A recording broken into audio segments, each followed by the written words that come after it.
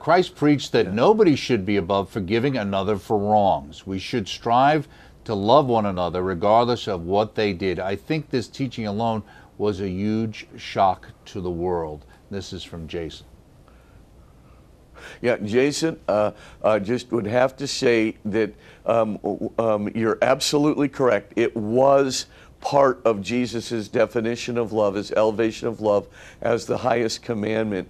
And the fact is, in Jesus' definition of love, right, no virtue is mentioned more often with respect to love than forgiveness. So forgiveness is mentioned more often in the New Testament than any other virtue. Now, if you take a look at that, why is that the case?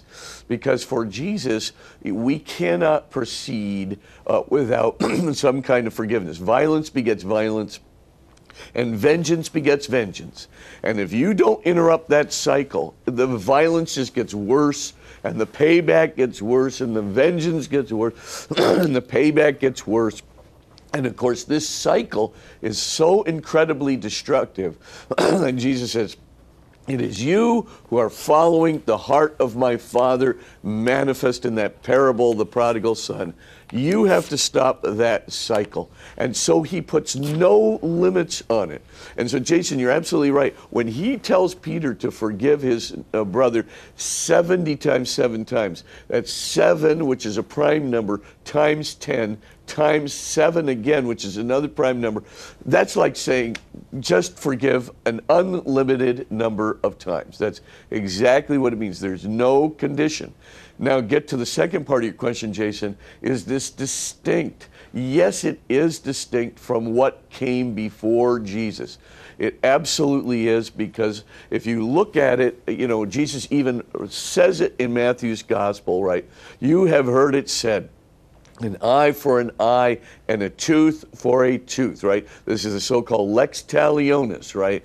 You have heard it said, right, that you can have a just retribution and a just punishment of people who have done something to you. But I say to you, love your enemy and do good for those who hate you. If somebody slaps you on one cheek, turn and give them the other one as well.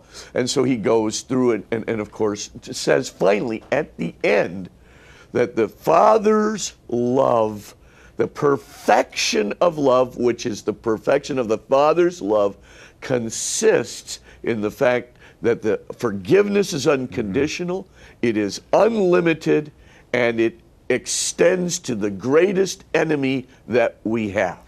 And that is his view of love. And you're absolutely right. There is a departure again from the Old Testament, but notice that it's coming towards it. The prophets are getting, the idea of mercy is becoming more and more pronounced in the prophets, but it's Jesus that brings it, the idea of mercy to its unconditional end, and it's shocking.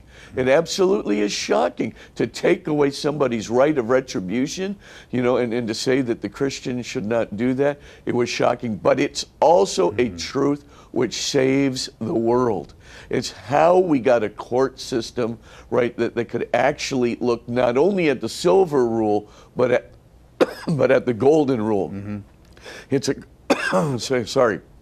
it's a court system that could actually get us to the point. Well, that's the question looking I was going to ask the you. Common good. That was the question I was going to ask you. How does that relate to the difference between maybe what we as individuals are called to be versus what rendering to Caesar might be, in the sense of the court system? Somebody might say, well, if that's the case, then we can't convict anybody of a crime because we just forgive them, no?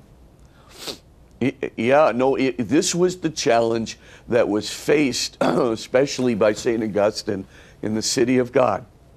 And the reason it was faced by him, right now, during Augustine's time, Christianity is very popular, right, throughout the whole Roman Empire. And of course, it's just taking over the whole Roman Empire.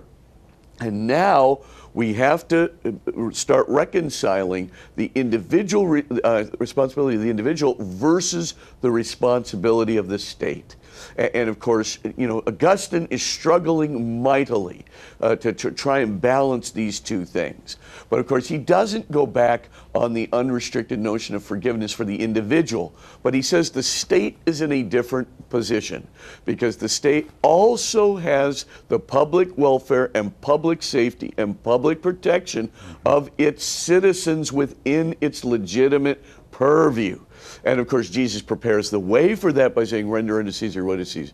So what can the state do? The state can't practice unmitigated forgiveness if that means letting criminals just walk on the street. You're going to have to incarcerate some really dangerous guys who are going to be repeat offenders. And of course, you really do have a right, as Augustine says, to defend yourself against an aggressive enemy that would destroy your community. That's part of the state's responsibility, from which he derives, by the way, the just war theory.